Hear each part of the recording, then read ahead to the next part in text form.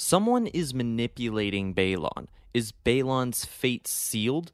Will the mysterious power that he seeks be his undoing? I've been thinking since the first trailer of Ahsoka was released and when we saw Baylan's orange lightsaber for the first time, not only was it super cool to see a different colored lightsaber live action in Star Wars, but it also immediately shrouded Baylon Skoll and Shin Hati in mystery and intrigue. There's only been a handful of times we've seen orange lightsabers in Legends for various reasons, and in canon even fewer. Dave has even said he didn't want them to have red lightsabers because, well, they're not Sith. So what are they? Where do they come from, and what do they want? For Lord Baylon, in the last few episodes, we've learned more about his backstory, but still not quite enough to leave me satisfied personally, and we still don't quite know how Baylon found Shin. But don't get me wrong, I think he's the most interesting character in the show, and along with Thrawn, feels like the most genuine Star Wars villain we've had in a very long time. There's a certain nuance and methodic nature about them. They're thoughtful yet unpredictable. In episode 5, we heard Baylon say that something called to him, and he asked Shin if she could hear it. That something stirred here, can't she see it? And although she's shown interest throughout the show in the power that Baylon seeks, but she does seem more interested in power the good old-fashioned way, with an army, an empire, and an iron fist. We know she wasn't trained at the temple, so she has no history that we know of or connection to the Jedi other than Baylon Skoll and her brief interactions with Ahsoka, Ezra, and Sabine. And while we don't know for sure what exactly Shin even wants, this episode she chose to stay with Thrawn, find her place in his empire per her master's orders. I myself was a little disappointed to see them separate myself. I was hoping that they would stick together, but we'll see if their paths cross again or if there's an even more interesting story now that they are separated. Baylon, I suspected in episode 6, or at least began to suspect, that he really doesn't care about Thrawn or Thrawn's plan for the galaxy. As he stated to Ahsoka, his need to find power goes far beyond himself. It's for the greater good, and to restore order to the galaxy, to break the cycle of a republic falling, an empire rising, a republic rising, an empire falling. Is he truly trying to seek out something more powerful than himself?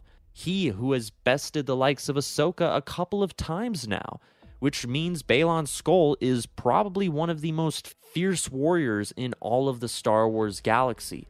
There's probably only a handful of Jedi and Sith that could take him in a duel. So I don't believe any longer, after he seems to not really care for Ezra either, that whatever power he seeks goes beyond any Jedi or Sith. I know there's rumors that a Sith remnant could be trying to contact Baylan. I don't think he would describe it as something stirring, though. The most popular fan theories and rumors that I see are the Bendu, the Son, even though a lot of people suspected Anakin of being the Son. There was a recent shot of a bat-like creature on Peridia that could actually turn out to be the Son. It would make sense. It's a far greater power than any Jedi or Sith, other than maybe Anakin. And it is, of course, the true embodiment of the dark side.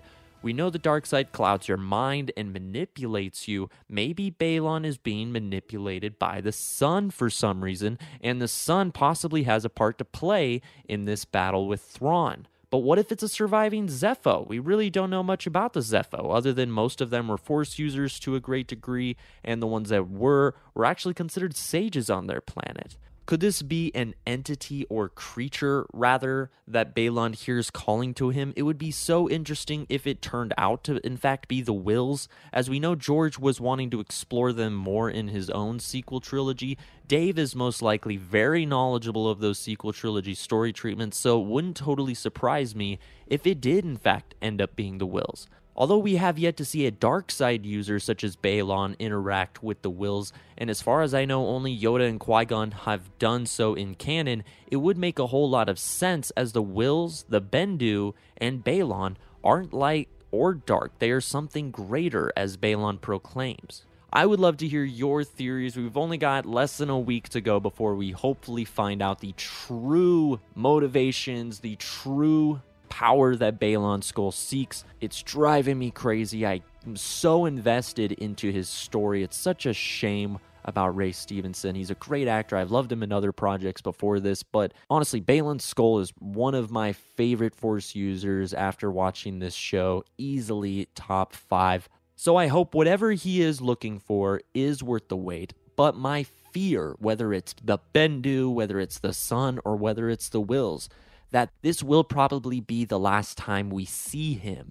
I do think that whatever he is looking for, whether it's the Bendu, whether it's the Wills, whether it's the Sun, is inevitably going to end up being his undoing.